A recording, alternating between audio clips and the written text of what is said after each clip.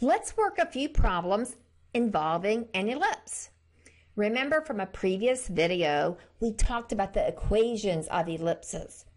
If the largest denominator is under the x squared term, it is a horizontal ellipse. If the largest number is underneath the y squared term, it is a vertical ellipse. Let's try this problem. An ellipse with the center at 0, 0 has a height of 10 units and a width of 18 units. Find its equation. Well, the larger axis is 18. So that will be my major axis, which is equal to 2 times a.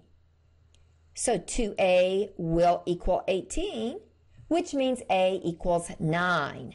From the center of my ellipse, I will go to the right 9, and I will go to the left 9.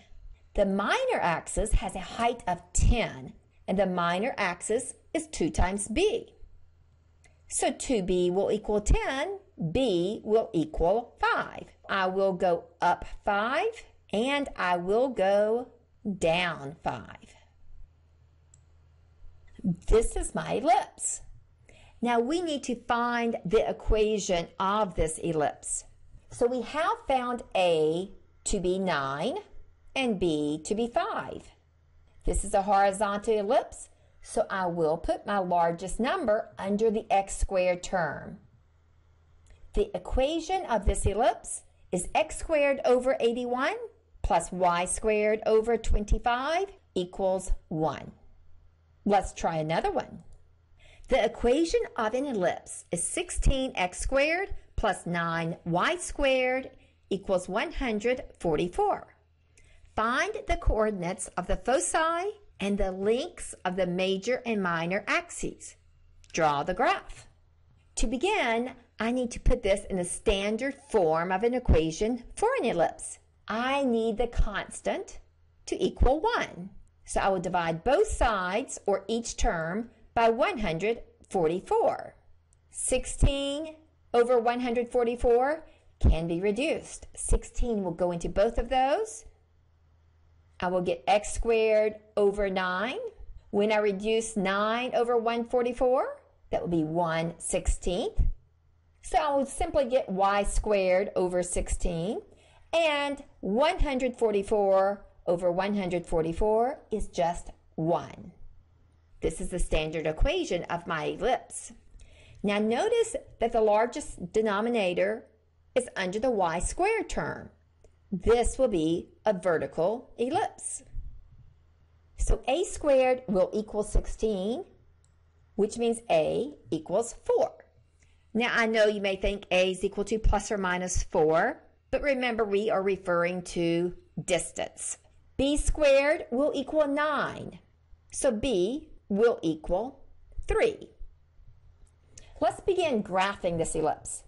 Now under my y squared term, I have 16, and the square root of 16 is 4. So from 0, 0, I will go up 4, and I will go down 4. Under the x squared term is 9, and the square root of 9 is 3. So from the center, I will go to the right 3, and I will go to the left 3. What about my foci? Remember from the previous video, we learned that we could find the foci by c squared is equal to a squared minus b squared. So c squared is going to equal 16 minus 9, which means c squared is equal to 7, and c will equal the square root of 7. Now how do we graph that? Well, the square root of 7 is approximately 2.6. And remember, the foci is on the major axis. And this is a vertical ellipse. I will go up 2.6, and I will go down 2.6. So we have graphed this ellipse. It was a vertical ellipse because the largest denominator was under the y squared term. Our vertices are 0, 4, and 0, negative 4. The co-vertices were 3, 0, and negative 3, 0. And then we also found the foci. The foci are located on the major axis.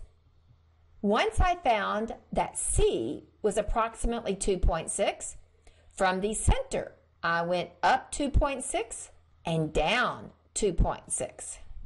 The major axis is 2 times A, which is 2 times 4, which will be 8. The minor axis is 2 times B. B is the square root of 9, which is 3. And 2 times 3 is 6. The minor axis is 6. Let's try one more problem. Write an equation of the ellipse with the given characteristics and center at 0, 0. So they want our ellipse to have a vertex at 7, 0 and a co-vertex at 0, 5. So our ellipse should look something like this.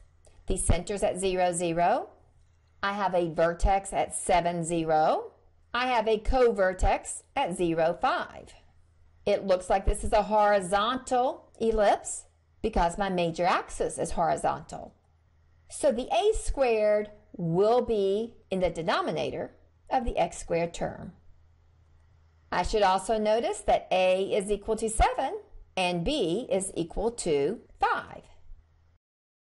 So the equation of this ellipse will be x squared over 49 plus y squared over 25 equals 1.